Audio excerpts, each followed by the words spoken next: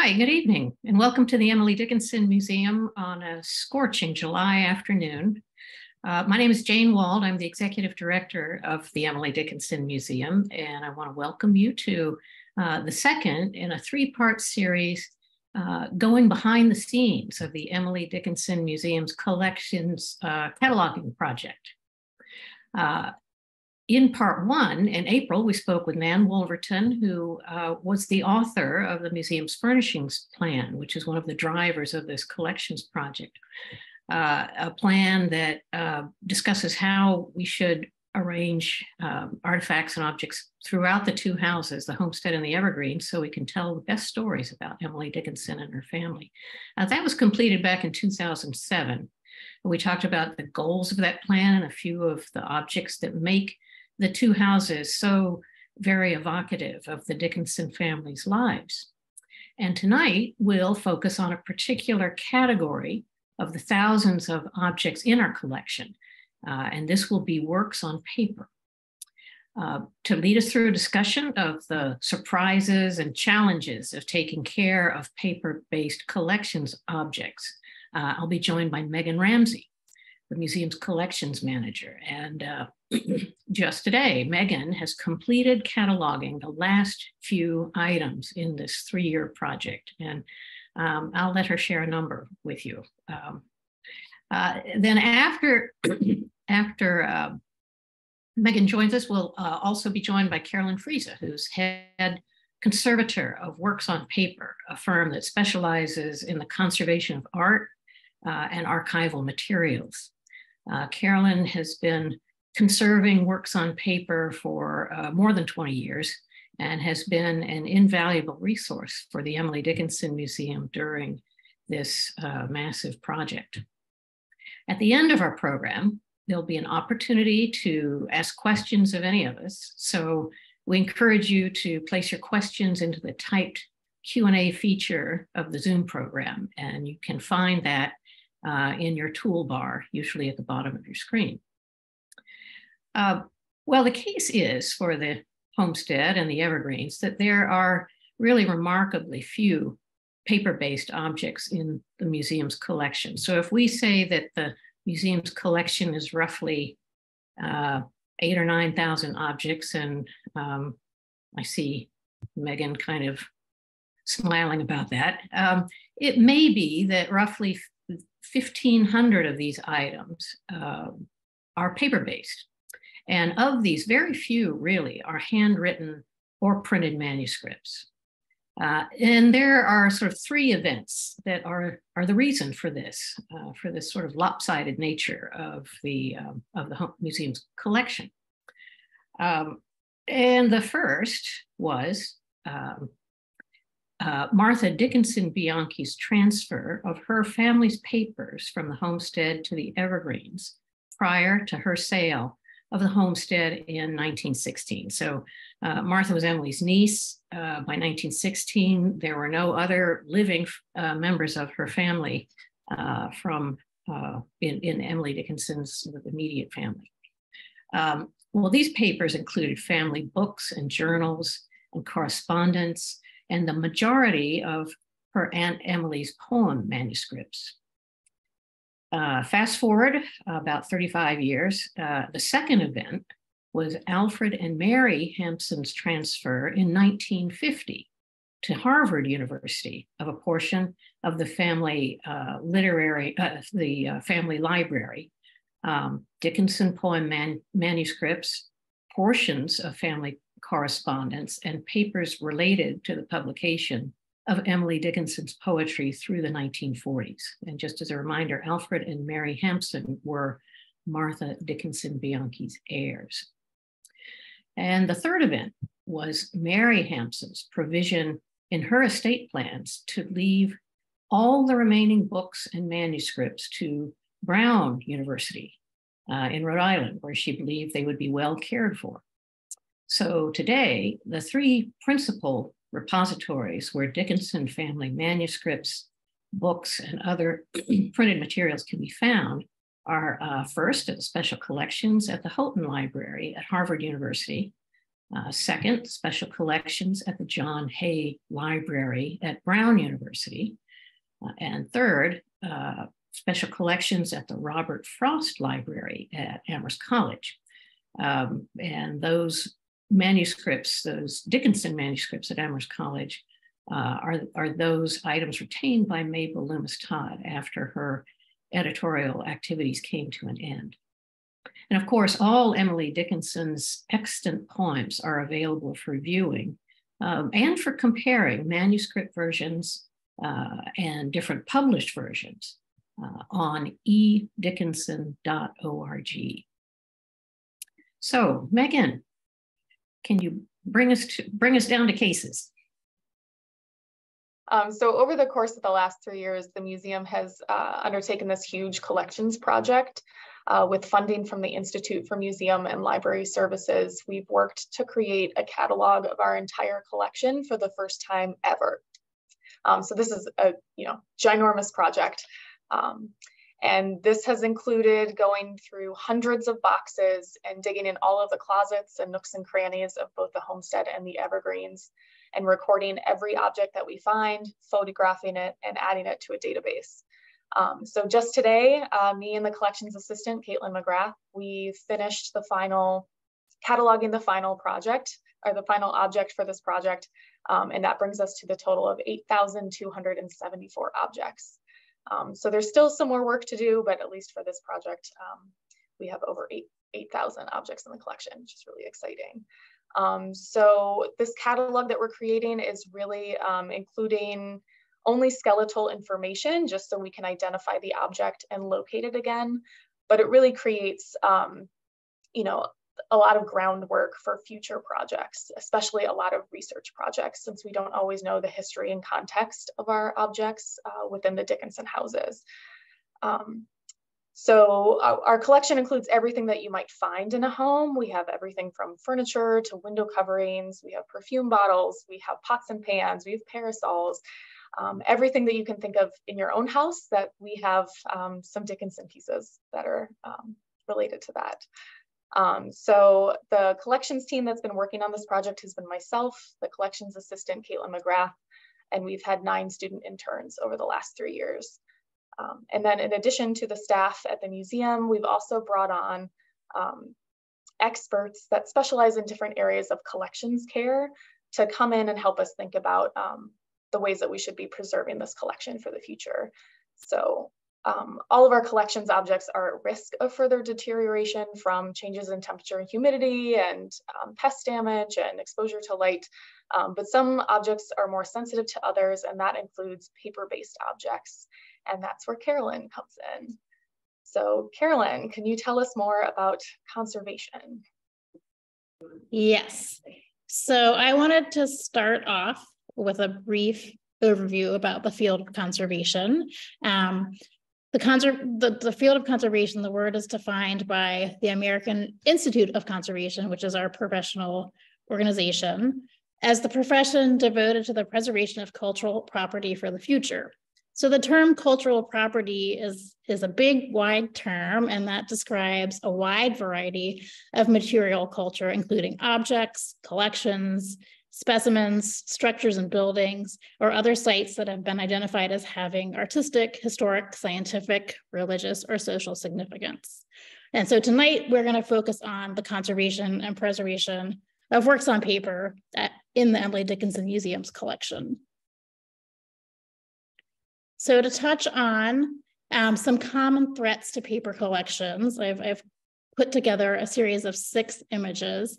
These are all objects in the museum collection. Each one has its own condition issues. Some of them are due to the nature of the materials themselves. Some of them are due to storage and use. And we'll get into some specifics of those in a little bit. But again, back to sort of what is conservation and what does a conservator do? Because cultural property is made up of so many different kinds of materials, conservators specialize in the preservation of specific types of objects. For example, I'm a paper conservator, so I treat a wide variety of paper-based objects that might include prints, drawings, watercolors, documents, maps, photographs, wallpaper, which we've also been working on at the museum, and three-dimensional objects such as globes and hat boxes.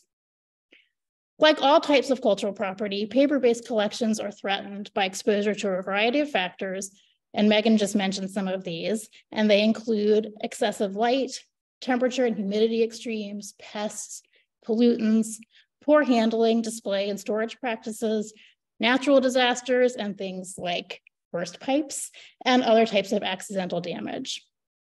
All of the objects shown on the screen above, as I said, are from the museum collection and show different types of damage that typically develop in paper-based objects. Trained conservators can help prevent and mitigate damage to these objects by documenting, analyzing, treating, and housing or framing these collections. This work ensures that these cultural resources are given the best possible care and remain available for the education, scholarship, advancement, and enrichment of future generations. So there are 6 primary activities that conservators typically take part in. The first 2 I kind of put together, and they are examination and documentation.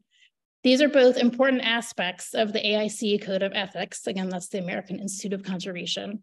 And these are activities that may distinguish a professional conservator from an amateur. Based on the examination of an object, a conservator will provide a written condition assessment, which would include types of materials used in the object and any known identifying information, such as the name of the author or artist and the title of the work. We also will include a step-by-step treatment proposal for that object. And these records, and we also include photographic documentation, and we keep these as permanent records and provide them to the client as well. So treatment, a lot of what conservators do, depending on what their personal preferences are, does involve the physical treatment of the real object. That's really my personal favorite. I really like working with the objects at the bench, but I do other things too. So our objective when we're treating an object is to make sure that we've selected treatment that is suitable to the preservation of the aesthetic, conceptual, and physical characteristics of that object. Interventions during the course of treatment should be reversible whenever possible. Of course, there are some cases where we can't make things reversible, such as removing old harmful repairs from the historic document, which is shown in the upper right corner. Prior to treating an object, the conservator will consider its historical context. For example, does the staining or discoloration of the materials offer evidence of use? Does this use hold historical value? We will talk about some of these considerations later on using some examples from the Dickinson Museum collection. So another activity that we spend a lot of time with is preventive care.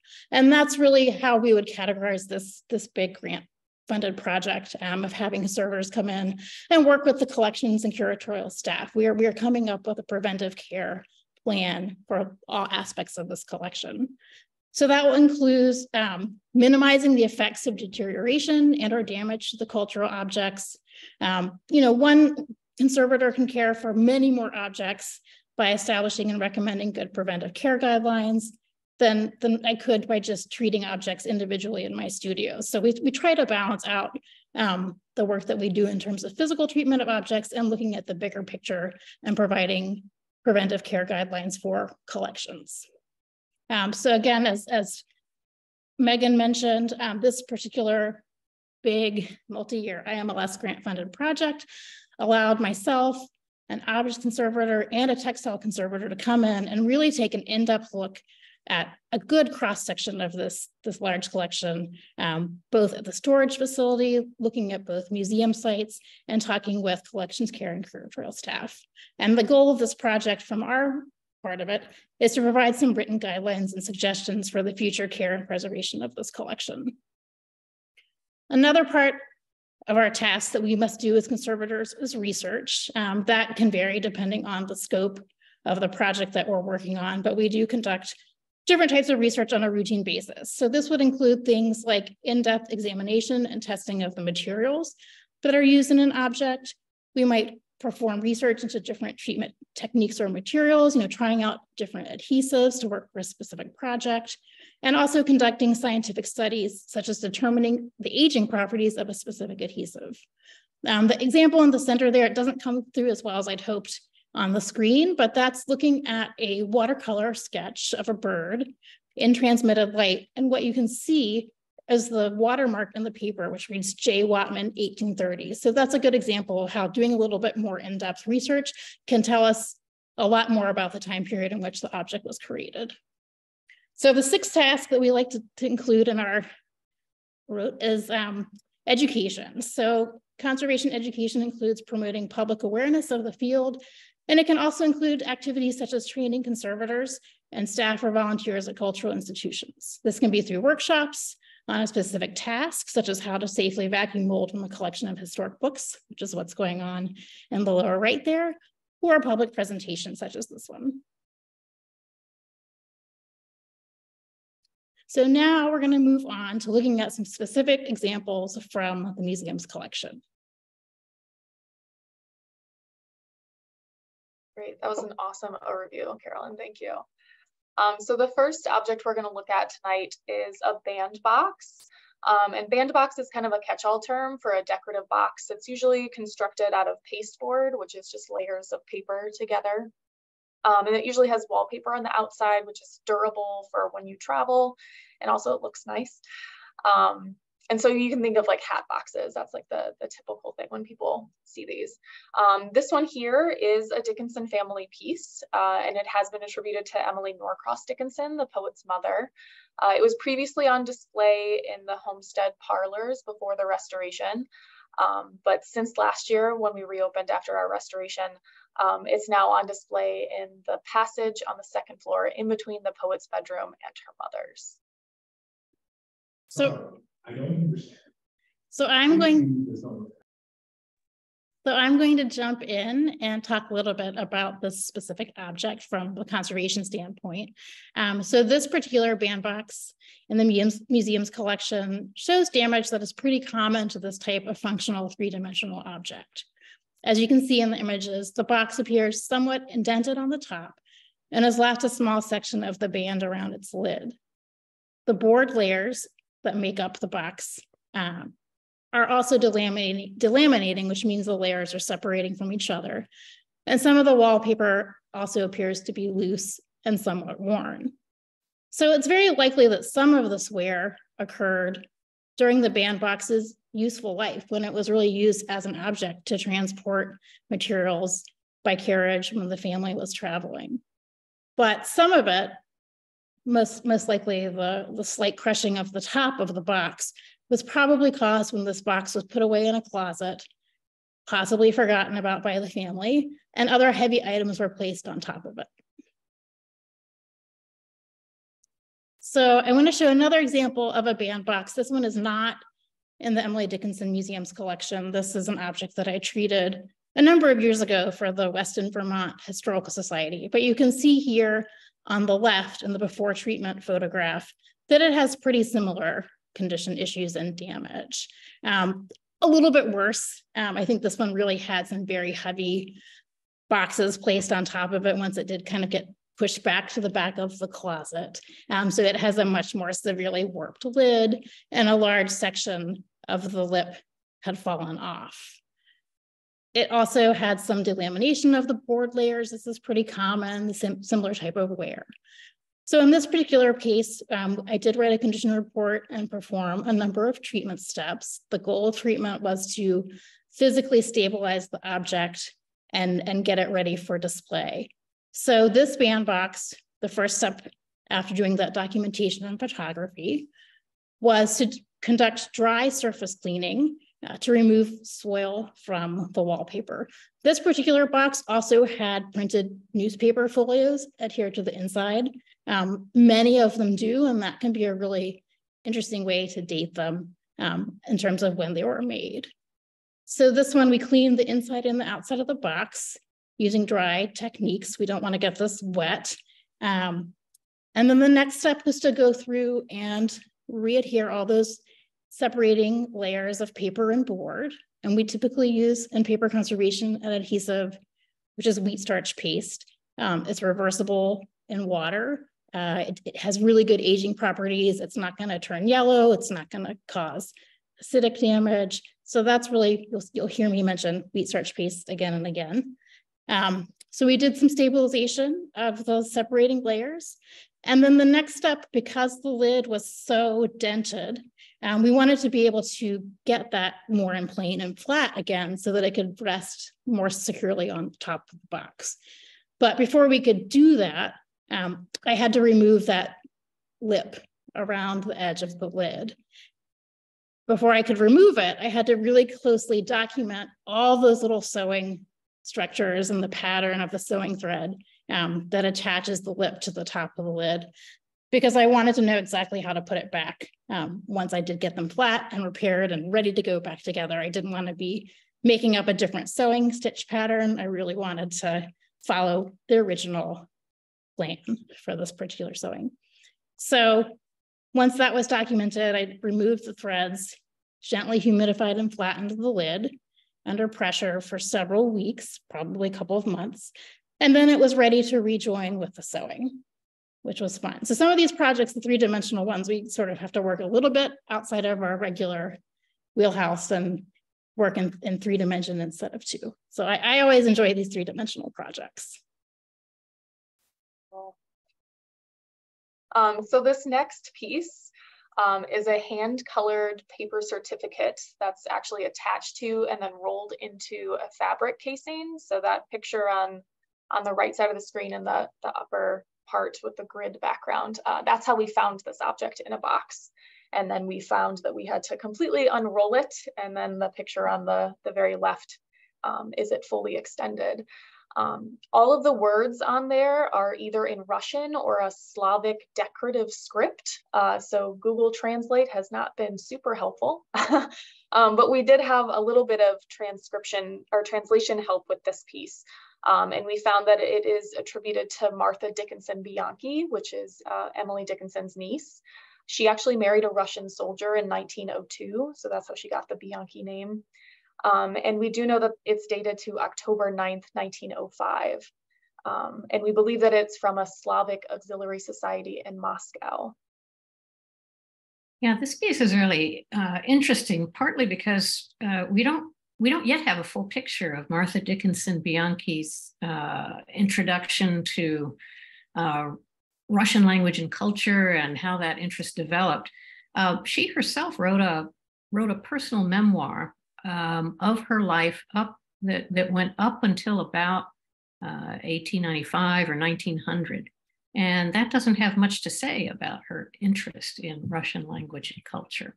But we know that she was a gifted linguist and at some point became fluent in Russian. And as Megan mentioned, she was married to a Russian cavalry officer, Captain Alexander Bianchi, but that marriage lasted only about 6 years before he returned to Europe permanently. There still exists in the Brown University special collection some handwritten letters between the two, written in Russian, along with a group of photographs of Russian military cavalry units, which look like they could be Cossack units. Martha also has this really interesting brass sculpture that is of a Cossack soldier on horseback, kind of swooping down to pick up his hat or some object from the ground. So certainly she had a lot of interest in Russian culture. And this scroll is really interesting because of the date. It's the same year as the Russian Revolution of 1905, when soldiers of the Imperial Guard, and remember her husband, Bianchi, Captain Bianchi, he was in the Imperial Horse Guard. In any case, soldiers of the Imperial Guard fired on a crowd that was marching to present a petition to the Tsar. And as I said, we don't know enough yet about Martha Dickinson Bianchi's travel and movements during this period, but it sure is intriguing, isn't it? She became so immersed in Russian literature and culture that she published a translation that was titled Russian Lyrics and Cossack Songs in 1910. So the bottom line here is that we get to do more research into this object and into Martha's connections with Russian culture. Great, so now I'm going to jump in again and talk about how paper objects such as the scroll and also objects such as Japanese decorative scrolls that we think of, seeing them hanging on the wall, but they were actually, like the scroll, intended to be opened and closed on a pretty routine basis. The Japanese hanging scrolls were typically changed seasonally, so they would hang for a couple of months and then get re-rolled back up and placed in a storage box.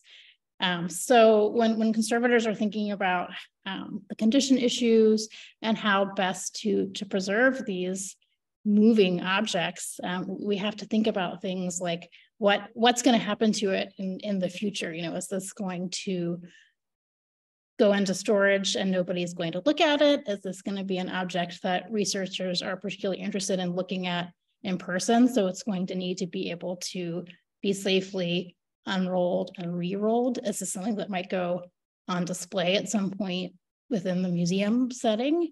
These are all questions that, you know, conservators would talk to with curatorial and collections care staffs to come up with, you know, what's the best approach for this particular object. You can see in the two images of the scroll on the left that it does have quite a lot of horizontal creases, and we know, Megan and I know, because we unrolled it a couple of times when we were in storage, that it is pretty brittle and stiff. It doesn't want to open out flat. It has the paper, and memory has the paper, and it has spent probably most, if not all of its life, mostly rolled up. You can see that there are some edge tears and crumpled edges on those vertical edges there. And also the way that the scroll was originally intended to be rolled, which was really just starting at the top and rolling it up on itself until you got down to the bottom and could wrap the cloth component over and secure it with a silk cord. That's also causing stress to the paper, especially as it continues to age and become more stiff and brittle. So again, when we're thinking about what's the best approach for preserving this scroll, we do want to think about, you know, how is it going to be used, and that will really determine, you know, how much treatment is it going to get. If this is an object that is likely to be used quite a bit, we would really want to make sure that we did our due diligence and did our very thorough conservation treatment and repaired all the tears and stabilized the weak areas and did a series of humidification and flattening treatments to help the scroll regain some of its flexibility and go a little bit more back into plane. You know, this is not an object that we would necessarily recommend opening up flat and leaving it flat. It is meant to roll, but like many things, there's a good way, a best way, and a wrong way to do it. Typically for rolled objects, you can see on the right there's a couple different ways that conservators like to roll paper. One thing that we always really like to do is to roll the paper item around a support tube so that that tube is really what's holding the paper layers together once it's rolled up. It's not crushing in on itself. And there's different ways of doing this, different types of tubes that we might use. We might construct different types of storage boxes. And again, this really will come down to what's the intended future use of this object. And that lower right image there too, this was an object that went back to a historical society, and they did anticipate unrolling it and rolling it back up for researchers. So one thing that we often do is provide really detailed guidelines and how-to instructions so that whoever is responsible for getting the object out from storage and showing it to a researcher knows exactly how to unroll it and re-roll it safely.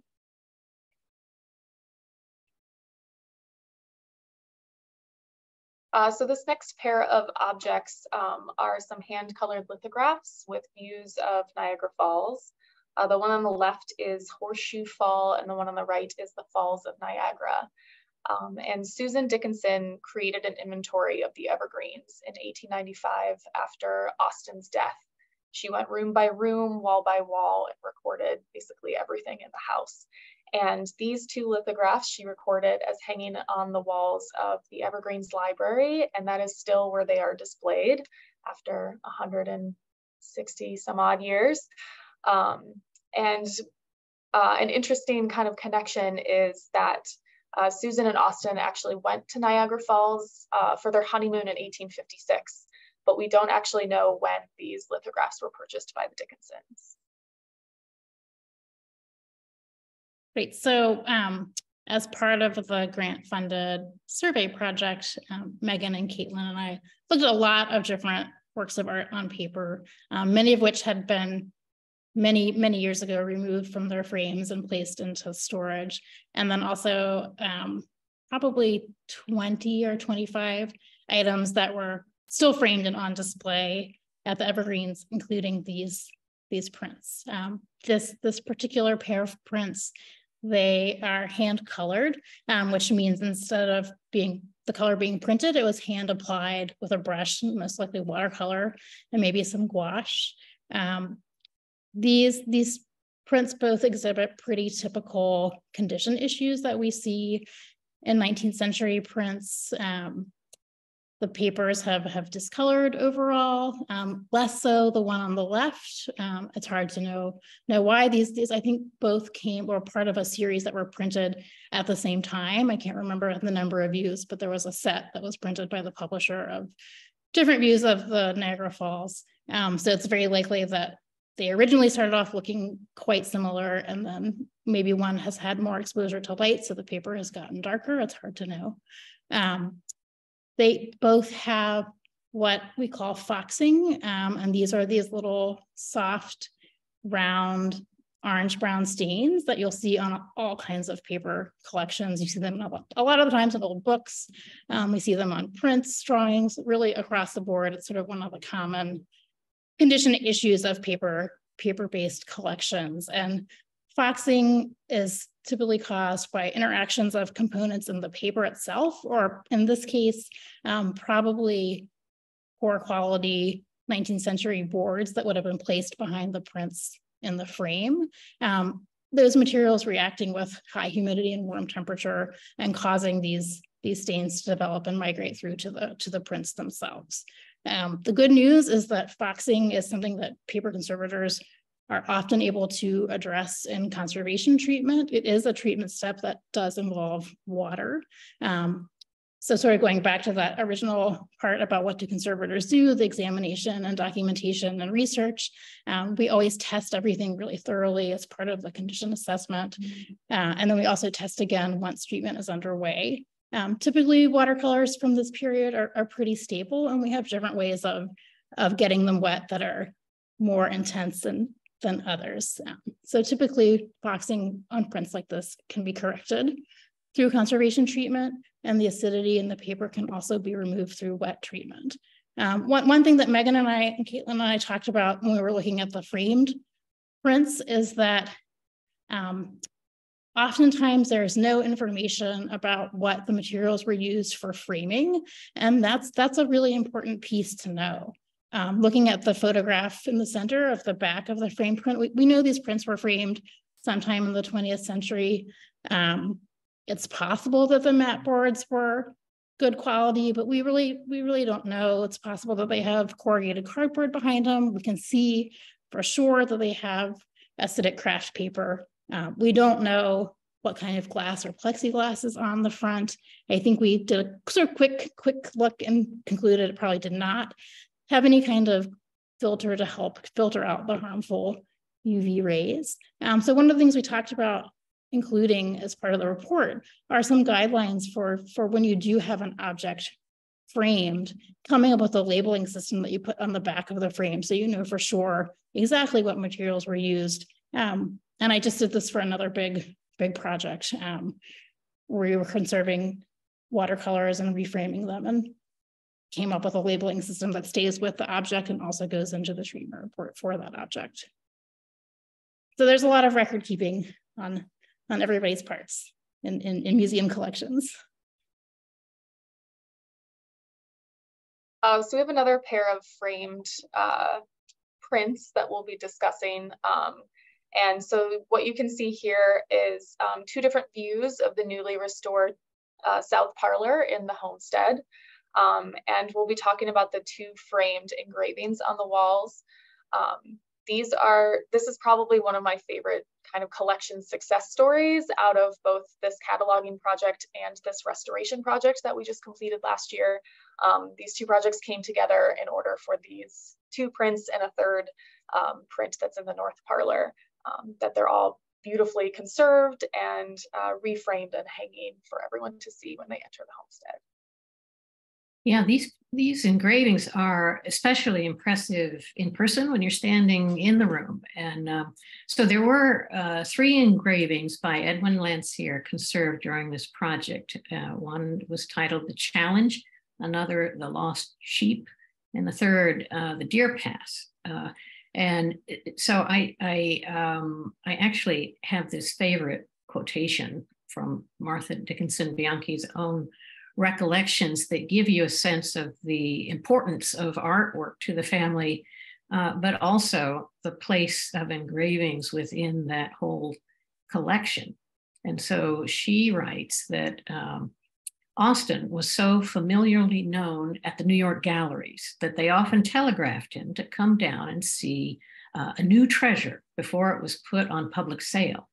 When he actually did buy a painting and get it home, he sometimes kept it upstairs in the guest room with the door shut for weeks before showing it to his father, whose taste in art ran, or rather walked, to steal engravings, and who might well consider such doings of Austin extravagant, if not unduly fanciful. Of course, when he was ready, Sue and Emily were the first to peep at each one, propped up against a chair to catch the best light. A picture in itself, those 3 standing there, Austin and Sue flushed with excitement, and Emily reveling in a new emotion of color as she gazed. So I just love this. Her grandfather's taste walked to steal engravings. So Landseer must have been a favorite artist of Edward Dickinson, because Martha also identified 3 other engravings at her grandfather's house, the Forester's Family, the Stag at Bay, and Arctic Night. And I used to think that those 3 titles, where she was actually talking about these other 3 engravings that we've just conserved. But in the course of this project, Megan found the Forester's Family that's still in the museum's collection. So I have to rethink my whole theory about that. But they're really magnificent.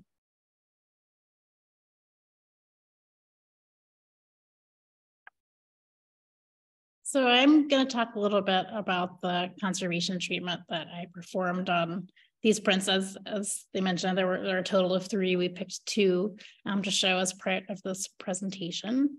I've actually treated a number of Edwin Landseer engravings here, and they often do hang in historic house museums and were acquired by prominent New England families. So this is the Lost Sheep, kind of a dramatic image. And you can see on the left, those are the before treatment shots, and on the right, the after treatment. This print had darkened overall due to exposure to light, and you can see around the margins that they appear much lighter than the print area that would have been showing in the frame. And that's where the frame rabbit came over and protected the paper from exposure to light. We think a lot about light damage causing fading of materials, which it certainly does. But with paper, what it often does is cause the paper itself to get darker. And I won't get into the chemistry of that, but there's a lot of chemistry involved.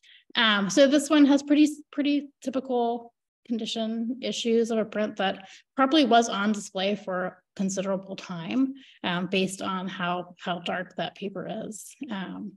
This one I picked on it because you can see in the detailed image, there's a lot of areas that appear lighter, and that is actually where silverfish, which is the insect there on the left, at some point got into the frame. This one actually was, I think, missing its frame. It might be that the insects got in there at that point after it was no longer in its frame, and ate the top surface of the ink and the paper below. And again, sort of revealing that more original lighter tone of the paper. Do a little bit of harping on silverfish. This is again getting back to the importance of having a controlled environment for museum objects, especially paper. Silverfish really love to eat paper, and they love dark, warm, and humid environments. So, we try our best to maintain conditions that they don't like, and also do things like set insect traps to know when we do have them. I'm not a person that usually kills insects, but if I see a silverfish, I kill it every time. You'll often see them in your books. They're very creepy crawly, and I do not have any love for them. In terms of conservation treatment for this print, and actually all three of them, I chose to take a pretty conservative approach. These three prints were all mounted to their original wooden strainers on the back. The other Landseer prints that I've treated from the set were a type of print called a sheen collé, which means that the top layer of the print is actually a very, very thin paper that really takes the impression of the printing plate very well. And that's mounted to a heavier weight paper. And sometimes there's an adhesive layer between those two papers. Sometimes it's really just the pressure of the plate when it's being printed and the papers are damp that are sort of melding those two paper layers together. What can happen during wet treatment, whether there's adhesive or not, is that those two paper layers can start to bubble and separate, and they can be really difficult, if not impossible, to safely put back together again. So these prints, they've had some damage caused by exposure to light, but we know that they're going to be reframed and much more protective materials. The lighting in the parlors is very controlled. So I felt like it wasn't worth the risk of having these papers separate to get to a point of treatment where we could really get them wet. So dry treatment of these, removing surface dirt and soil using dry treatment methods. These were also, coming loose in some places from their strainers, going in with wheat starch paste and sticking all those paper layers back down. And with this particular piece, we really found that damage caused by the silverfish was pretty visually distracting. So this is a step that in conservation we call in-painting or compensation of loss. And in this particular case, I went in with watercolor and pastel pencils and sort of reintegrated that tone of the paper and put in a little bit of the line work as well. I think this is a really great example of like the reality of conservation. I think a lot of people have a common misconception that conservation treatment will take it back to its original, like if it was as if it were brand new. So I think this is a really good example of like that's literally impossible, but like it is still an improvement and the object itself is more stable. Right, and for our collection, like these three prints, two of them hang in the room together. The third one hangs. Can you remind me where that one? In the north parlor. So they're all near each other. They're all near each other. So even if we could safely wet clean one, it would look so different than the other two. I mean, that's also part of the dialogue between the conservator and the museum staff is, how are they all where are they gonna be displayed? What's their relation to each other? That's all part of the conversation when we're developing a treatment plan for any object in a museum collection. So this is the challenge. I could also see why somebody might call this one Arctic Night. So I'm curious to see if there was another print by that title at one point hanging in the homestead. This one, similar condition issues. It had less silverfish damage, but it did have about a 2-inch long tear. And now the train is going by, so hopefully that's not too loud, the train whistle. A 2-inch long tear in the upper right, probably caused by getting caught on a nail at some point would be my guess. This one, I think, did have its original frame, but it was very badly damaged and at some point had been painted over with metallic radiator paint, which is something we see a lot with these 19th century frames. Somebody thinks it's going to really make it look better, and it really doesn't. So showing here, this is showing the challenge after conservation treatment and reframing. We worked with the local framer and the museum staff to come up with a historically appropriate reproduction frame. We used all chemically inert materials to do the framing, the mat board, the paper behind it.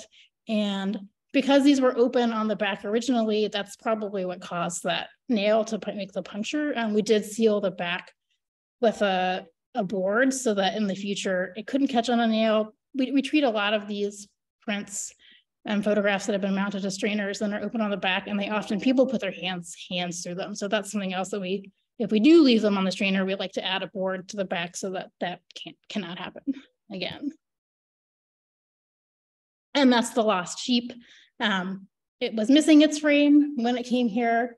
And again, we decided to come up with a reproduction frame that's similar to the one for the challenge, but not exactly the same, because they probably would not have matched originally.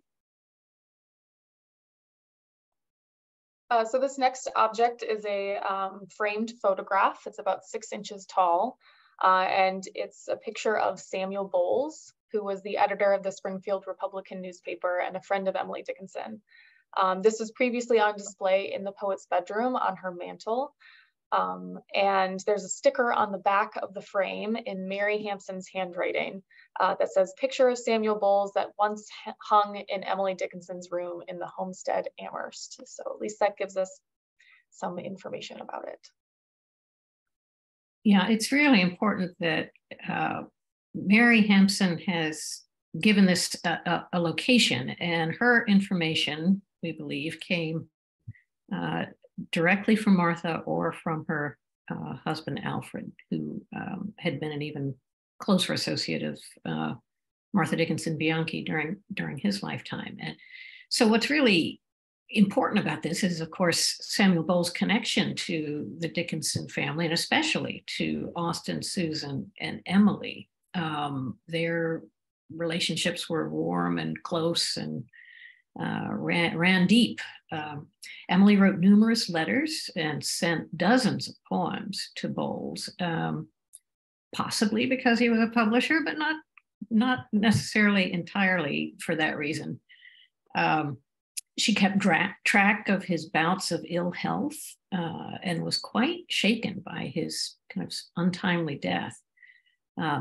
For his part, Bowles is, he's responsible for naming Emily the Queen Recluse, kind of an epithet that in these last few years speaks to kind of our own isolation and what we know of one of our connections with Emily Dickinson. He's also the one who said, who upon being refused by Emily that she would come down to meet him, shouted up the staircase, "You damn rascal, come down here." Some have proposed that the 3 draft letters to a master figure were intended for Samuel Bowles, and that's not necessarily proven. But without a doubt, Emily and Sam had a unique relationship. So having this photograph and attribution turn up is both completely logical and truly intriguing. So Carolyn, can you tell us what to do about this? Yes, so this is another one of these just sort of special case objects. We've talked a little bit about how really all paper-based objects can be irreversibly damaged by exposure to light, whether that be fading of the media or darkening of the paper. Some of those things are reversible. When media fades and a photographic image fades, in conservation, there's no way to bring it back without over painting it. And that's really generally frowned upon in the field of paper conservation. So if we were treating a document and it had a faded signature, we would never paint over top of it to make it look new. So photographs, particularly 19th century photographs, really can be very sensitive to light. This particular photograph, I haven't had the opportunity to really look at it closely and take it out of the frame, but that would be sort of the next step for it. But you can see in the photograph that the image does appear faded and yellowed, and that's pretty typical condition that we see for 19th century photographs that have had a lot of light exposure. One of the reasons I wanted to talk about this particular object is that sometimes we can really make the case, especially in historic house museums, where parts of the collection might be on what we consider to be called permanent display, because it's really important to the story that's being told in the house. And I think this is one of those objects.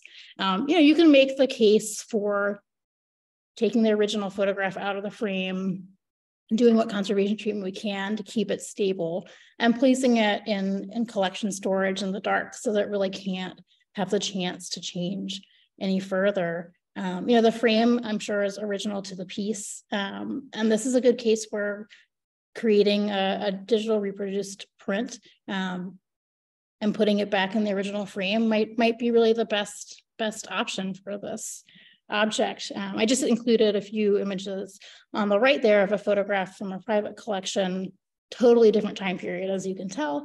But what can be done in terms of digital restoration and then making a new print to frame. Yeah, I think that's a really exciting option to explore for us. So these next pair of objects, these are 2 of 4 total doors, interior doors at the Evergreens that are either in the nursery or near the nursery. And these 4 interior doors all have images and cartoons pasted to the front of the door. You can see the one on the left is kind of open and exposed to the room, and the one on the right has a little bit of plexiglass tacked to it to keep very excited visitors from touching. And one interesting thing about these are, we didn't catalog other doors in the houses, but during this project, these 4 doors, they tell a different story than all the other doors in the houses. So these are, I think, some of our only architectural elements that we cataloged during this project. Yeah, I imagine these doors are going to be a big challenge. So I can't wait to hear what you're going to tell us about them, Carolyn. But so these images pretty much come from children's periodicals published in the 1860s and 1870s. So to give you a sense of the relationship between the dates of publication and the 3 Dickinson children, I say Ned was born in 1861, Martha was born in 1866, and Gilbert was born in 1875. So within this dating, it seems likely that all 3 of the Dickinson children may have been involved in the selection and placement of these cutouts. But, Gib, being so much younger than Ned and Martha, his death in 1883 must certainly have brought this kind of architectural scrapbooking activity to an end. But how would you go about assessing and working with these materials that seem so much in conflict with each other? Yeah, so that's a great question. I've treated a number of similar objects, different time periods, where you might have paper mounted to wood. I did a project for a contemporary artist where he had mounted Polaroid photographs with something that really wasn't meant to be an adhesive to pine panels and painted over top of them. And really, as you can probably imagine, paper doesn't really like wood, and vice versa. They expand and contract at different rates. I think in this case, the paint on the doors, which is probably lead weight, has provided some of a barrier layer from the wood acids, but you can see, you know, the clippings are pretty dark and discolored and are acidic, and they're quite brittle. Some of them have started to detach partly. Some of them have some gloss and some tears. But I just think that it's so incredible that they still exist. I mean, now that I've spent so much time in the evergreens, it's not a surprise that they are still intact, but I think they really are fascinating objects that tell a very specific story about this particular family. So, you know, this is a case where, you know, I don't think an appropriate approach would be to take them all apart and put them in storage, because they totally lose their context. So if you're sort of flipping through an archival storage box and looking at these, you just don't get the same sense of, you know, what these objects were and what they meant to the family and how they were used, you know, how family members probably passed walking by, how they felt when they passed walking by these doors after Gibbs' death. I mean, there's just like a lot of emotional content there. It tells a story about probably their childhood relationships. They're complex objects for lots of reasons. So again, I haven't done any materials testing of these doors. You know, they probably used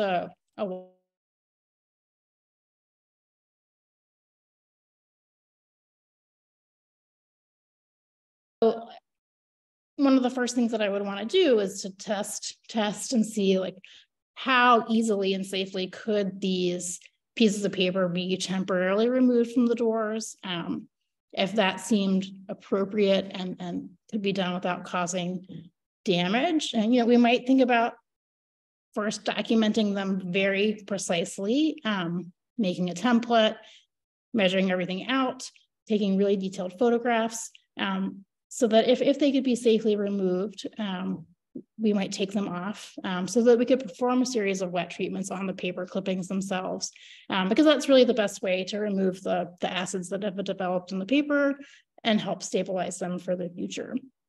That would also allow us to place a barrier layer between the door and the sheets of paper themselves once they had been treated.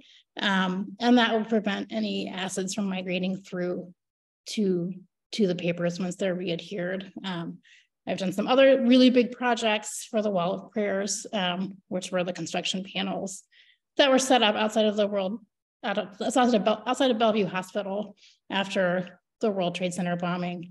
And people posted all kinds of different papers for missing persons. And that was a similar project in some ways, because I had to come up with a way to document the exact location of the flyers, the tapes, everything, take it all apart, conserve it, and put it all back together. So again, it's totally different time period, but a similar type of object. You know, it may be that testing shows that they're really well adhered to the wooden panels, and that trying to take them off for wet treatment is too risky. You know, we do a lot of weighing benefits and risks and figuring out, you know, what's the best thing to do. So it may be that we decide, nope, it's going to cause too much damage to get them off, in which case we would treat them in place. And again, we'd be limited to dry cleaning treatments, and then making sure that they really were firmly adhered in the areas where they were lifting, because we don't want them to tear or flake off and incur any more loss. So either way, it's you know, you'll get to the point where they've either stayed on the board and have been conserved as best they can, or they've come off and gotten put back on. And so the next thing to think about is, you know, how to protect them. You know, they're not a framed work of art that's being protected in the frame. As Megan mentioned, you know, they hang in a part of the house. It's a pretty part of them are in a pretty narrow passageway, and it is hard not to bump into them. It's tempting to touch them. So, you know, taking all those factors into consideration and coming up with a way to protect them in place. And I think, you know, probably the most straightforward approach would be to get pieces of UV filtering plexiglass cut and fastened to the doors in a way so the plexiglass isn't directly touching the paper, but you can do that because they're adhered to the part of the door that's recessed. So I think that's that's sort of the less complicated piece of their preservation, sort of figuring out how much treatment can they sustain without getting damaged or not is the big question for these. So our next object is a group of, is a quilt block and some individual quilt squares that are attributed to the Dickinson family. You can see this is an unfinished quilt. It is in progress, but left unfinished, which is pretty exciting. There are all different sorts of dress silks here, all different patterns and colors. And you can see, especially on the black pieces, there's large white stitches. And that's because all of these dress silks are actually backed with pieces of paper, because the silk itself is so kind of malleable that it would be hard to sew it together into this quilt block. So that paper gives it some rigidity and makes it easier to work with. And one really exciting aspect of these quilt squares is that we've actually been able to match a few of these pieces of fabric to collections that we have in storage here. So we have a bodice that's missing part of its sleeve, and we've identified one of the fabrics that matches that blouse. So that's really exciting. So here is some of those paper backings. We have all different types of handwriting and printing on each piece. There is pencil, there's purple ink, there's a wedding invitation that got cut up, there's math, there's grid paper, there's postage stamps. I mean, there's all sorts of odds and ends. We've seen the name Dickinson several times. I believe Gibb is written in here at least once. So it's really exciting to think about where this paper originated and whose handwriting can we find. Could we eventually form full pieces of paper? So this is a great example of something that we'll have to research in the future. Yeah, and from a conservation and preservation standpoint, the good news about these is I did look at these in storage a couple weeks ago, and a textile conservator did as well. And the fabrics and the paper backers really are in very stable condition. Again, you know, they didn't get used, they didn't get worn for whatever reason. You know, somebody put a lot of, there's a lot of them. This is just a very small sampling. They didn't get finished and they got put in a box, and that was that. So in terms of conservation treatment, I really didn't see anything to my mind that begged for active treatment to the objects. But really the question for these in my mind is, you know, how best to store them. You know, these probably are not objects that are just going to be put in a box tomorrow and put to bed. You know, so coming up with a way that allows them to be safely handled, allows them to be possibly exhibited, and you know, and the other kind of fun thing to think about, and this would draw in other types of experts, is, you know, how can we get to the text on these objects? You know, this is not really something that I would especially advocate for, taking them all apart and looking at the text and putting it all back together. That's a lot of work and very complicated. I do think there's possibly some ways to image them and capture a lot of that information, and then have a really fun project of trying to puzzle things back together. So I think these are really exciting from a context point of view. And it's lucky that they're in such good condition. Yeah, they're so complicated because textiles are so sensitive and paper is so sensitive, and we're really lucky that they're in stable condition right now. We just want to make sure they stay that way. That's our Absolutely. So our final image that we're going to talk about tonight, we found as the picture on the left, which is a simple looking journal.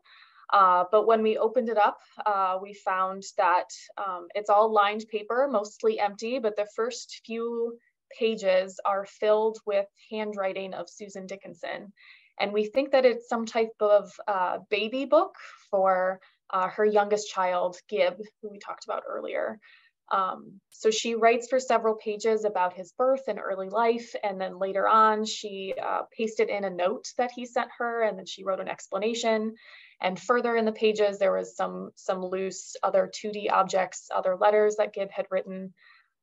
So it appears to all be directly related to Gibb, which is, very exciting to have both Susan's handwriting in the collection and objects related to Gibb.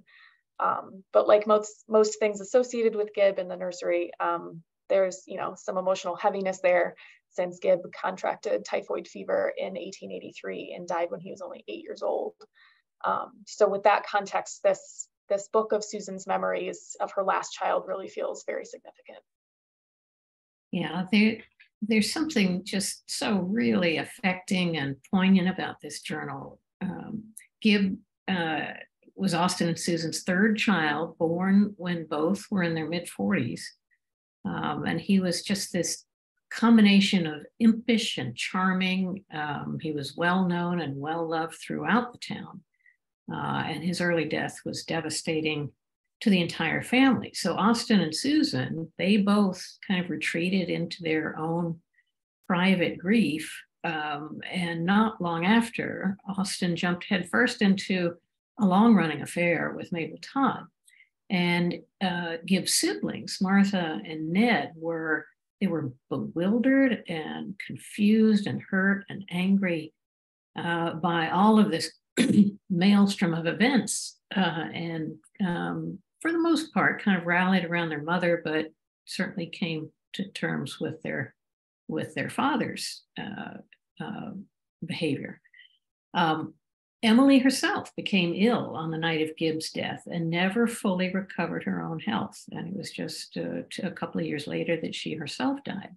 So it's a little hard to know how to read this document. Was it written in real time while Gibb was growing up and doing different things as little boys would do, and Susan was recording it? Was it full of hope, sort of recording the dazzling charms of this sweet little boy, or was it written in retrospect to preserve memories of a life cut short? In either case, conservation of this unique item is an important priority, because it just exudes the sort of heights and depths of family experience. So this kind of manuscript book, Carolyn, what kind of issues does it bring up for you? So, scrapbooks, whether they be, this type of journal where most of the entries are written on the actual pages of the journal itself with some pasted in additions and loose pages, or a scrapbook that contains hundreds of newspaper clippings or World War II letters and envelopes that have been put into a family album or photographic albums. They also can be very challenging to work on as a conservator, because oftentimes the materials are mixed. They're not the same weight of paper. They're not the same type of material. Oftentimes the adhesives that were used might be failing or causing damage. And this is actually one of the things that when I was in graduate school 20 years ago and more, I did a research dissertation on sort of how do we as conservators, take into consideration the context and the original use of objects such as scrapbooks. There's been some projects that I've done where the best just treatment approach was to document everything, photograph every page, capture all the layout and the inscriptions, and take it apart and rehouse it as individual objects. I did that with a photographic album from the 1940s, and the paper that the book was made of was just so brittle and falling apart, and the photographs were printed on very heavy paper, and there was no safe way for them to stay together. They were so broken up. So, we digitized everything before we took it apart. We kept all the inscriptions and returned them in archival housings, and that was how it ended for that particular project. This Sue's book, you know, it's in fairly good condition. You know, it does have what I'm pretty sure is probably hide glue adhesive. You can see it's starting to turn brown and has a shiny gloss to it. And those are both properties that suggest that it's a hide glue. You know, if it was really brittle and not holding the papers together anymore, I would probably make a stronger case for taking it apart and putting it back together.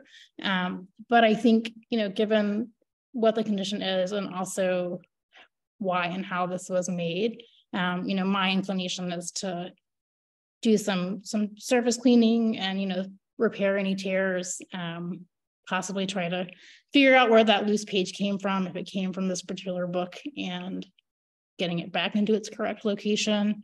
I know there's some other loose items. You know, really doing less, I think, where this object is doing more in terms of preserving its historical integrity. But it's different every time. You know, that's the thing that makes conservation so fun, is there is not a playbook where it's like, and this was what we do to scrapbooks.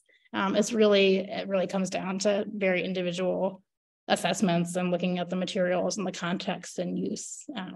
So my job is always pretty interesting. It's always different. Well, thank you so much, Carolyn, for all of your insights tonight and across the entire length of this project. I have learned so much. Even tonight, I learned something new.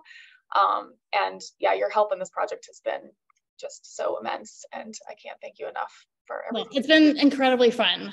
It's been my pleasure to be part of this project. So it's really great. Thank you. So we do have a special guest who's going to join us tonight. I'm sure many of you are really interested to learn more about all of our objects, but especially this journal that contains some of Sue's, you know, internal thoughts. So we have Deb Polanski who's going to join us. Deb is a passionate reader of Emily Dickinson and a longtime friend of the museum, and she actually helped to transcribe Sue's journal for us. It's about 7 pages. And it's really an incredible feat to have this work done. So thank you, Deb. Oh, thank you so much, Megan, and everybody at the museum for giving me the opportunity to work on the journal and to have a chance to share what I found. While I was spending time with this artifact, which was really just copies of the pages, Megan sent me the copies so I could try to decipher the handwriting, and I blew them up. Well, not like that, but I, you know, made them larger so that I could trace them and try to speak what I could out loud to try to understand the handwriting. Made me think a lot about the word text, and I guess in medieval Latin, word textus is where that word comes from. And that literally means a thing that is woven. And I thought a lot about that because I felt like a textile or like texture. I felt as if Sue was kind of weaving together these strands of memory that she had for Gibb and creating this text, which, you know, we then use to understand Sue a little bit more. And like Emily Dickinson's poems that talk about seemingly ordinary things like the bee, the butterfly, the breeze, Sue is talking about these very seemingly ordinary moments in a child's life. But at the end of the day, it's really what makes up the extraordinary feelings and memories that she has of this child, her golden child, who died at age 8. And she creates not only a portrait of Gibb, but when we read it, we get a portrait of Sue in the context of history and of her life, you know, at that time of writing. It is my belief, after spending some time with the journal, that she was writing this after he died. This is still, like, as Jane said, it is still a mystery, but there were a couple of things that clued me into believing that this was something that she pulled together these threads in an attempt to sort of hold him still after he had died. You'll hear when I read what I found, and maybe you can see if you agree with me. Time is very nonlinear in this journal. She jumps around just as we do in our own memory. I think when we remember things, time is not linear. But reading it really ignited my imagination and curiosity about life in the Evergreens, and it made it feel very close to me. It made me feel like I could just imagine it so much more. And I think that is the magic and what's really thrilling about the collections and all of these pieces, which, you know, through the process of looking at them, we come to understand the individual lives more, as well as the, you know, certainly the objects, but maybe that we understand a little bit more about ourselves when we are looking at these objects, and really getting to see, you know, what stories get told by the things we leave behind. So I found that really fascinating when I was looking through this journal. Like all things Dickinson, it remains shrouded in mystery. There are missing words, words I simply could not transcribe. It was too elusive. And I know, Megan, you are putting these objects eventually on a website so that other people will get a chance to look and see and maybe try to help solve the mystery of these missing words. So just as Jane said, this does feel like a very poignant object. I want to acknowledge that we're reading something really personal of someone's, and I really felt that while I was transcribing the journal. It felt very intimate, and I felt a real sense of reverence for Sue and her feelings and her thoughts while I transcribed this. So anyway, I invite you all to listen and see what you think. Okay, we'll start from the beginning. Lest our uncertain memory fail to record the clear and bright little sayings and ways of our last baby, after repeated resolves and daily puttings off, I'm fairly started in a journal of his little life, although more than 4 years have borne him on with tender tide. Thus far, his life seems more like the growth of a gay wildflower in a breezy upland, drinking in sunshine and season's heat with every moment, rather than the beginning of a long and dusty journey with an end surpassing all imagination in its fascinating mystery and tragedy. How well my mother's heart remembers the day he came, a Sunday morn, the first day of August, a cool, clear, magnificent morning, just the day in which to be born. At noon, the choir of the village church was singing the missionary chant, and I could hear the rich, full notes as they were borne in on the sweet summer air through the open doors and windows. And the chatting of the Sweetsers, our neighbors, as they passed up our driveway with their grandchildren returning from service. In half an hour, there was a new baby in the house, and everybody fairly cried for joy as the new pair of little lungs gave forth such a robust wail that the old nurse exclaimed, "No fear of consumption here." And so the baby came, very plump, weighing his more than 10 pounds, not blushing as deeply, she says twice, as our wont for the follies he is evermore to commit. He was red because he was just born, not because he was embarrassed for doing something bad. He was very vigorous, nearly throwing himself off the nurse's legs when his first toilet was made by the kitchen fire where he was born to prevent any chill from the new air of this very new world. Unbiased women called him very plump, white, and pretty, and so he grew like any other little animal, looking very cherubic when he was asleep under a curtain of pink lace in the big armchair where Ned and Maddie took their mysterious sleeps till they were 2 months old, but very unlike an angel when awake and crying as he did for some unexplainable cause till he was 3 months old. In the meantime, he showed great strength of will and muscle, insisting on looking at the light wherever he could find it. And at 3 weeks old, as he lay on my shoulder in the hall, I remember how he would throw his head back to gaze at the hall lamp above us till it seemed as if his little neck would snap. He had a cozy winter in the nursery with his old nurse, Mrs. Purrington of Pelham, a something, that's the mystery word, pure Yankee, who nursed him faithfully, though with a something, unable to ward off a long attack of pneumonia when he was 8 months old. But thank God he came out of it clear and fresh, and he was carried into the open air with the first garden something. I remember on the 4th of July of that year, he was in my care in the nurse's absence. And as he sat on the bottom stair in the hall, he kept time perfectly as I sang Yankee Doodle. From that time, he developed a growing love of music and idea of time till the present writing when he is past 6. In March of his 2nd year, he was baptized in our parlor at home by Mr. Jenkins, who on that Sunday preached his familiar sermon to his people. There were lovely friends and flowers, and the name Thomas Gilbert Dickinson was given him for my brother and father, and for 2 years we called him Tomasi, given by my family name of Gilbert. His Dickinson will was firmly shown when he was 2 and toddling in the grass, and I suggested he do something.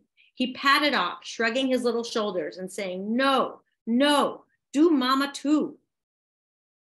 And that's where it ends. Except there's one page where she glues in a little note. It says, written by Gilbert one rainy March day from the office where he stopped with his father when he was 6 years old. And Gilbert writes, dear mama, I don't want to come down in the rain this noon. Please send Papa's and my dinner up. Send all you can. And that's the end of what we have. I know there are a few more things in the back of the journal, but that's what I saw. And it just felt like such a little slice of life to me. Yeah, it's such a snapshot of this, such an intimate relationship between a young child and the mother, remembering all of these things. And you're right, she jumps around all the time. It's just, when the memory sparked her, she wanted to jot it down. And right. It's really fascinating to think about the context of her writing this. Yeah, I mean, I when I read the part that said, with an end surpassing all imagination in its fascinating mystery and tragedy, that's when I was like, oh, maybe he has died and she's doing whatever she can to try to sort of rein in whatever memories that she can capture and put on the page. But who knows? That's my guess, though. It's a little bit hard to tell. And there is a point where the pen changes, the ink changes. That's like towards the end. So it's unclear. Did she write it all in one fell swoop and then changed later, or how that worked? I imagined her coming back to it maybe more than once and just sort of trying to get it down. I mean, I think it's interesting, sort of as anyone who's got children might relate to the fact that you in the beginning you take pictures, you have this idea that you're going to organize things and write in a journal about things and have photos. And I mean, I personally didn't get to putting pictures of my kids in a photo album until they were 8. And so there is a part of me thought, maybe she's just writing this after he's older. But there were just a couple of things that really made me feel like it was her attempt to hold on to him after he had died. But I don't know. It's hard to know.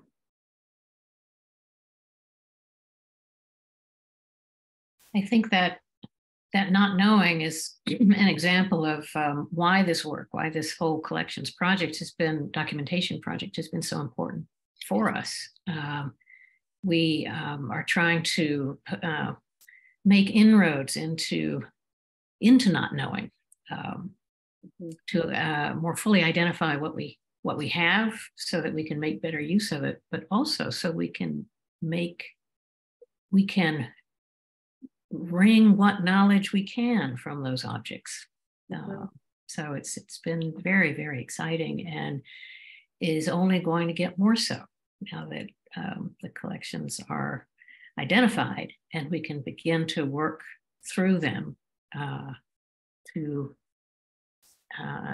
extract things as sort of emotionally affecting as this journal. Megan, I'm wondering if you have any couple of thoughts about next steps and actions yet to come. I mean, as we've seen today, just this one object turned out to be, a very deep look into the life of Sue and Gib, just with a little bit of time and effort to figure it out. And so that, I mean, that's definitely the future of the collections work at the museum, is to research more of our objects on this level. We also have a lot of, old documentation. Like I mentioned, Sue did an inventory of the evergreens in 1895. So matching her inventory with our objects and seeing where they might have been in the evergreens back in 1895, that's an exciting project. So there's just a lot to do. Yeah. Well, Deb, thank you so much. I know that was that was both in a practical sense incredible because of Sue's particular handwriting, right? But also incredibly rich in what you found in that journal. Well, it really was a thrill for me to work on it. And there were times I felt like I had goosebumps, reading it. It really felt like just a really powerful opportunity to feel like I got a real glimpse of something that I was curious about. So I'm very, very grateful for the opportunity. Well, thank you. And thank you, Carolyn. And please stay around, Carolyn and Megan, because we have a few questions for you. And let me take a moment to encourage all of our viewers to put your questions in the chat. Put your questions in Q&A. I see a few questions running past in the chat, and we will get to some of those. But I'd like first to direct a question to you, Carolyn. Here's one about kind of the purpose of conservation of the objects you work with. Is conservation visual only, or is the functionality of the object restored? That is, what do we do with something like the bandbox, where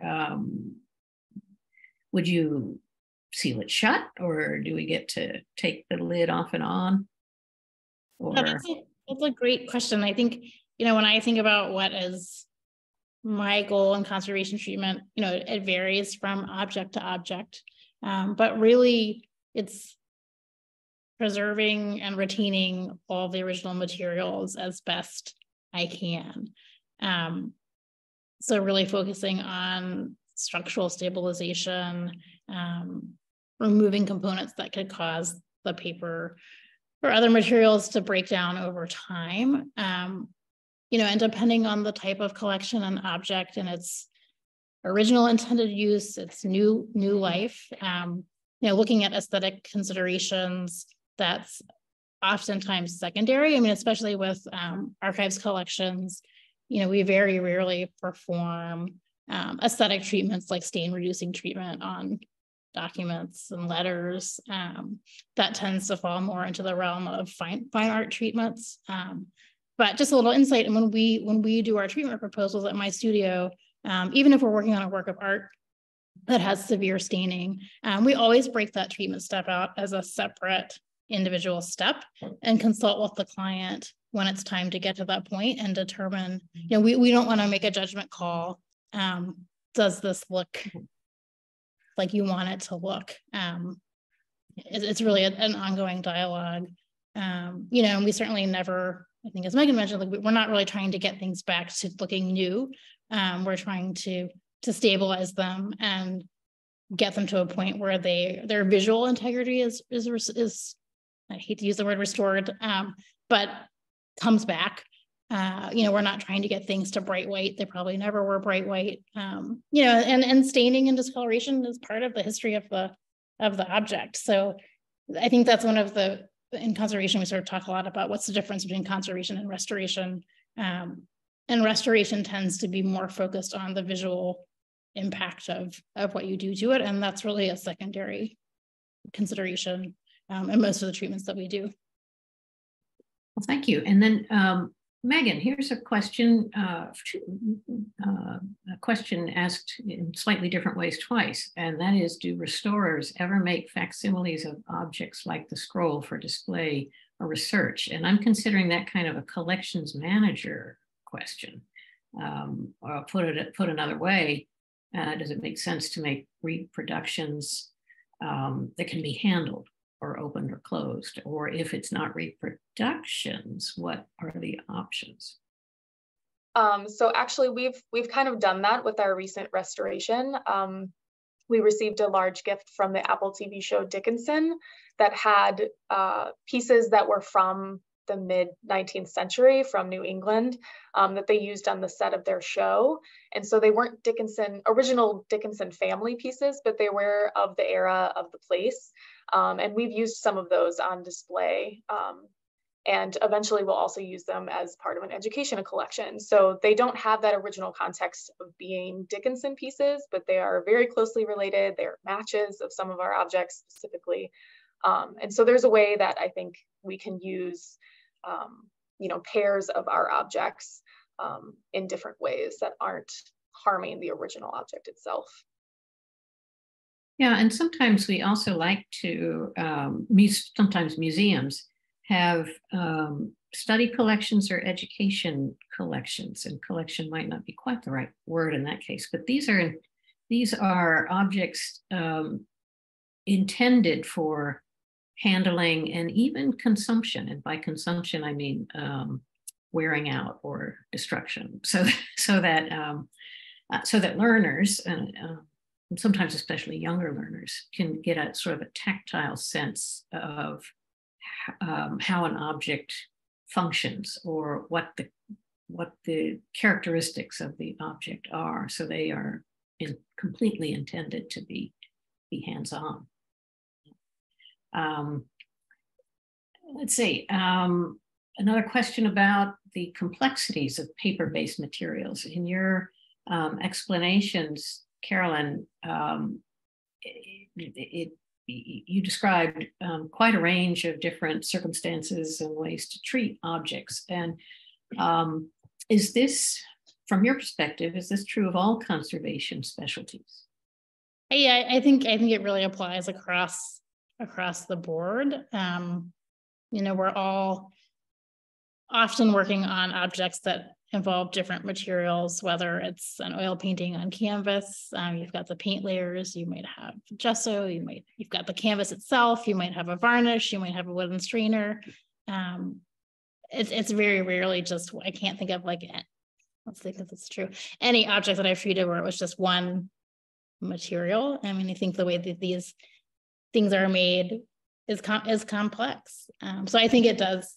I don't think it's particular to paper conservation. I think it's really across the board. The complexity of things that people make.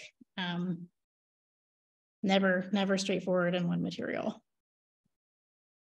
And now we have a question that I think both of you have encountered a situation like this over and over again.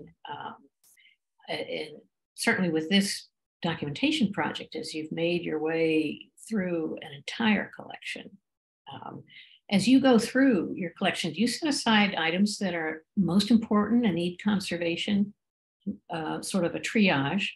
And is the expense of conservation also a consideration in, I suppose, in what you prioritize for conservation? Yeah, so one of the best things that we did as part of this project was to bring on 3 conservators that specialize in different areas, so that while we were going through the objects, we could flag certain records to pull out when the conservators came that, this is in really poor condition, we're not really sure what to do with it, this is falling apart, is this a disaster, or this seems stable to me, but you're the expert, what do you think? That was a huge benefit of this project, was that we got to speak to different conservators about those things. And we don't know what's necessarily important in our collection. All of our collections are important, but that the expense is always going to be a consideration. Is if something is going to cost an exorbitant amount of money, is that worth it to treat one object versus can we better the collection as a whole in a different way through rehousing or buying dehumidifiers or something like that. So I think that's always kind of a balance.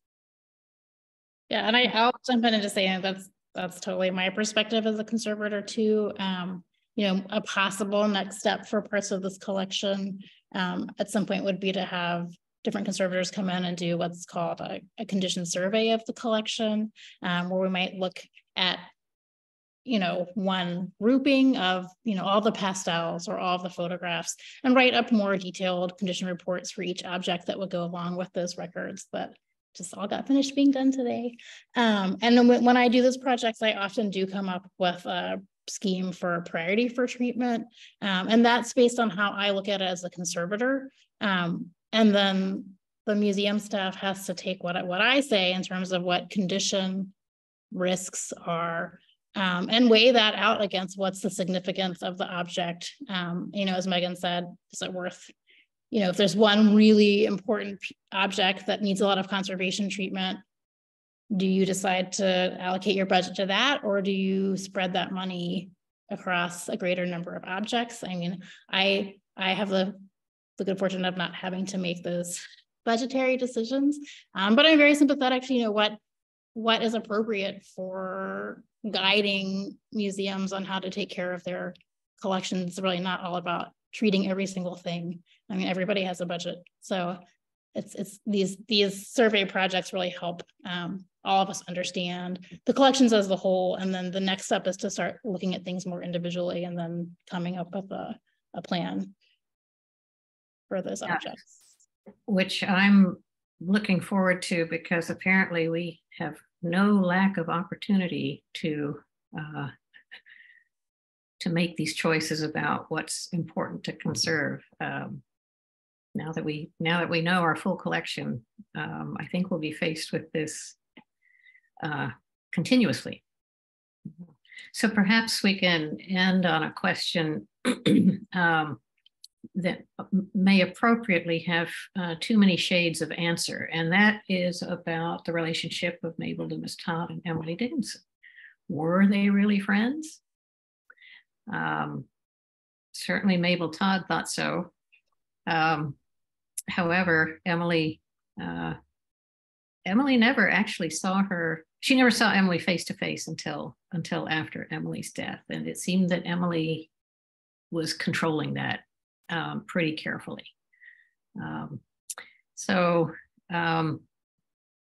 But there can, as I mentioned, there can be shades of meaning within that and around that. So I want to thank you very much, Carolyn and Megan and Deb and Caitlin, for all of your wonderful contributions to this evening's program. It's been just a fantastic opportunity to look behind the scenes with you at this wonderful emerging collection. And I want to thank all of you who've joined us online. And I hope you've seen and heard something intriguing tonight, and that you'll plan a visit to see more in person at the Emily Dickinson Museum. As I mentioned, this has been the second in a series of these behind the scenes programs exploring the museum's collection and our work in cataloging it for the first time. So I hope you'll stay tuned for part 3, coming to your computer screens later in the summer. News of the exact time and date will be coming along with an announcement of who our special guest will be and a few objects specifically associated with Emily Dickinson herself and hidden away for decades. So this is going to be kind of thrilling. And at that time, we'll bring you news about how to access our collections database, which is going live in, we'll call it September. That's going to be a thrill to have access to information and images of all these wonderful objects. So one more note, join us again on Thursday, July 20th for this month's Phosphorescence Poetry Reading, which will feature poets Rebecca Pelkey, Elizabeth White, and Carolina Hachandani. To learn more about the museum and our programs, or to make a donation that helps support programs like this one, visit us at emilydickinsonmuseum.org.